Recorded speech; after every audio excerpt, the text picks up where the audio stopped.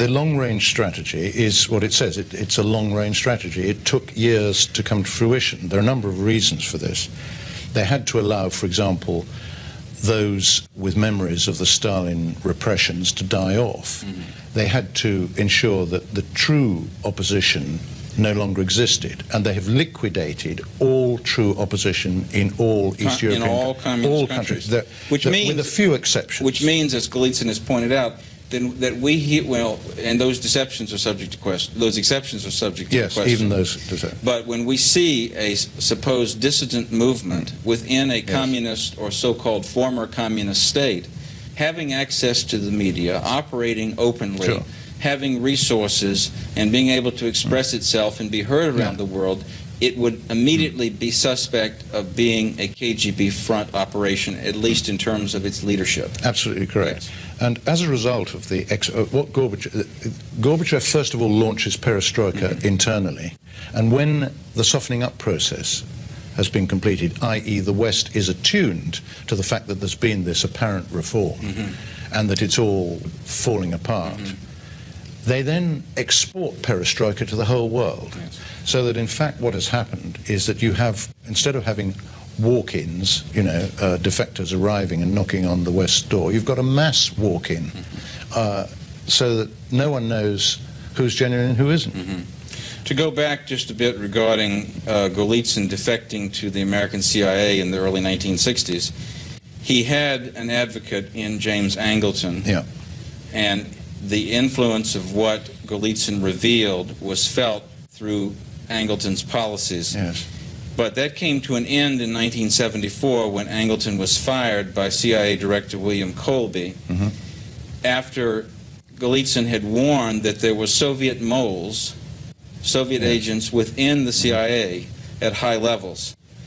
To what extent was Golitsyn vindicated by the Aldrich Ames exposure? Totally. I mean, Golitsyn has been telling everybody since he finished the first book, New Lies for Old, which actually he finished in 1980, although it was only published in 1984, that the CIA was penetrated. This was obvious from internal evidence. Now, of course, with the Ames case, that is proved. I mean, everybody knows that there are many more moles inside Western intelligence than just Ames, but Ames is a symptom of the penetration of the Central Intelligence Agency. In the book, as you said, written in 1980, published in 1984, Golitsyn's New Lies for Old, he revealed not only this massive disinformation strategy, which goes back to 1959, and the ramifications of it, the applications of it during the 1960s, 1970s, but he made a series, the book was published in '84, he made a series of incredible predictions regarding what was going to come as a result of this strategy, and the predictions are just amazing to read. Would you go over some of them? Well, I mean, there are 3 or 4 pages which are just chock-a-block full of predictions. He talks about the removal of the Berlin Wall, liberalization starting in East Germany and spreading to the rest of Eastern Europe. He says, for example, that Dubček will be restored in Czechoslovakia, which duly happened for a brief period. And he talks about a reconciliation with the West and the reunification of Germany and so on and so forth. And in a recent book published by written by Mark Riebling, called Wedge, The Secret War Between the FBI and CIA, published in 1994, Riebling carries out a careful analysis of Golitsyn's predictions in New Lies for Old, and he established that out of 148 falsifiable predictions, 139 had been verified by 1993. Now that, and he gave him an accuracy rating of over 94%. That is without parallel in the West. I mean, this puts Golitsyn in a separate category from everybody. Now, I think, in other words, if Golitsyn is not telling, the truth about everybody has to explain why these predictions were correct. If he's not telling the truth about the fact that all that we have witnessed since 1989 was planned as Soviet disinformation strategy going back this far, then he has to be a prophet. He just has to be a clairvoyant. Either he has to have supernatural powers. He has to have supernatural powers. Or he has to understand Soviet strategy. That's right. And of course the answer is the latter. Yes. He understands Soviet strategy because he knows that it's based on the thinking of Lenin. He's studied Lenin. Now, one of the things that I've done in the last few years is go back to Lenin and try to read and understand what this evil man is saying. He's actually preaching hatred. He's preaching how to deceive, and he's teaching us how to deceive. And Lenin's disciples remain in control of the world communist movement. All they've done is relabeled themselves in order to appear acceptable to the West. There's a passage in Lenin where he says that there may come a time in the revolution when true revolutionaries must put on the appearance and the clothing and the manner and the language of the enemy. And this is what they've done. So that, and it's very easy to see that this is the case once one understands that this is what's going on. If you take someone like Andrei Kozyrev, the Russian foreign minister, you can see that everything he says is a deception. He is an absolute, he's the most brilliant representative of the Leninist case currently operating. He's the son, incidentally, of one of the Soviet diplomats who were kicked out of London by the Douglas Hume government in 1972. There's a description in New Lies for Old of a new liberal or more democratic figure who would emerge as the leader of the Soviet Union. Sure. That is a mirror image of Mikhail Gorbachev. Yes. Now tell us about Mikhail Gorbachev and perhaps his apparently more credible, at least in the eyes of the world and the media, successor Boris Yeltsin. Did they ever show any trace of interest in democratic reform?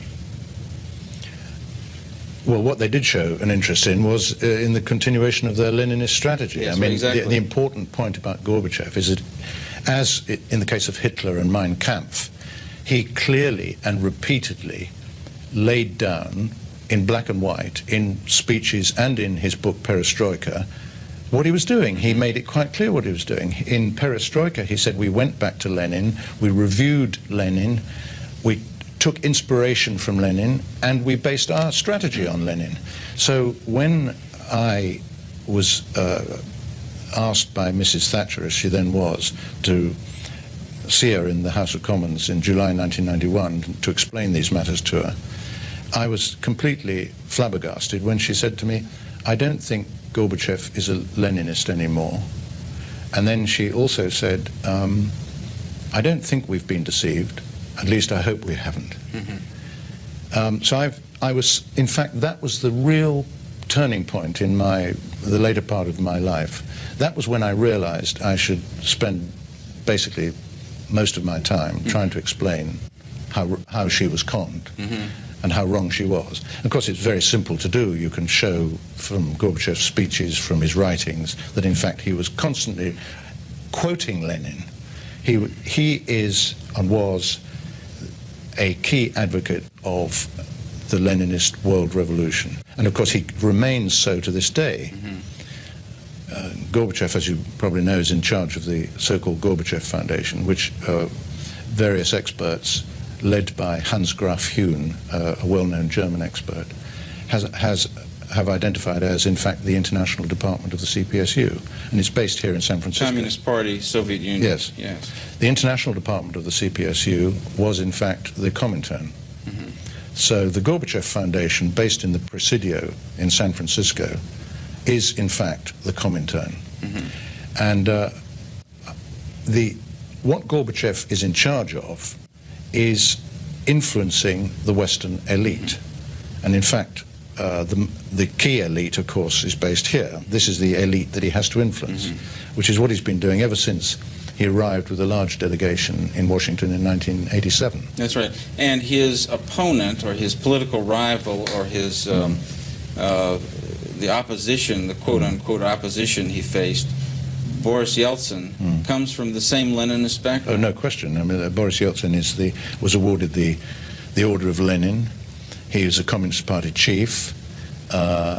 He could not possibly have risen to the level he did in the structures without being approved at the highest level. I mean, no one can can move without approval. Well, now, looking at the reality of what exists today in the light of the predictions Golitsyn made in New Lies for Old, we see that, as he predicted, the Soviet Union and its power and control over its republics, separate republics, and satellite nations still continues through the same KGB and leaden bureaucracies that have simply been given new names, but that are still in place, fully in place. The so-called independence of the Soviet republics is false and provisional.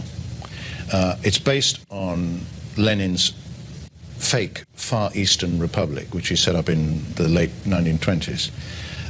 And the existence of these republics has been brought about for a number of strategic reasons. I mean, at a fairly low level, one of the most important reasons is that the World Bank and the International Monetary Fund and all the international institutions have been penetrated by